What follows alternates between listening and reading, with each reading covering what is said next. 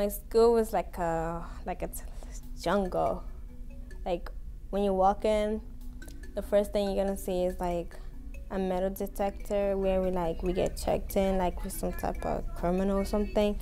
They gotta go through our bags every morning, and then when you're walking up the stairs, you see all type of students roaming the hall, and like we're all like different. We got Hispanics and Haitian, Jamaican, the African crew. So it's really kind of big, like this big old melting pot. I didn't grow up in Boston. I came from Africa. My family is from Liberia.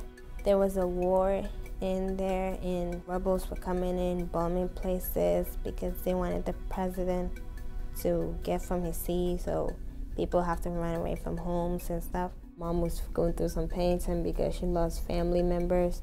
So when we escaped, the UN helped us to camp, and from there they helped us to America. The camp was in somewhere in Guinea. It was just they just clear a forest of a land and build tents and put people in there just for a little bit of time, saying they're gonna help them. English was not my first language. It was actually Mandingo. That's my native language. That's where my mom speaks to us. She don't want us to forget our own native language.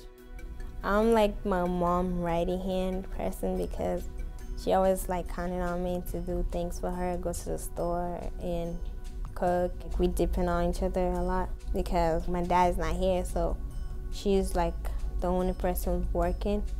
So everybody have to help each other out. I have 11 siblings. That's how much I can count because it's a lot. I live with my mom, my brothers, and my sister. I like to read, hang out with friends, cook, and sometimes go to the library. My grades right now are really okay, but I could do better because I'm an honest student. I play soccer. We didn't make it to a championship, but next year we will.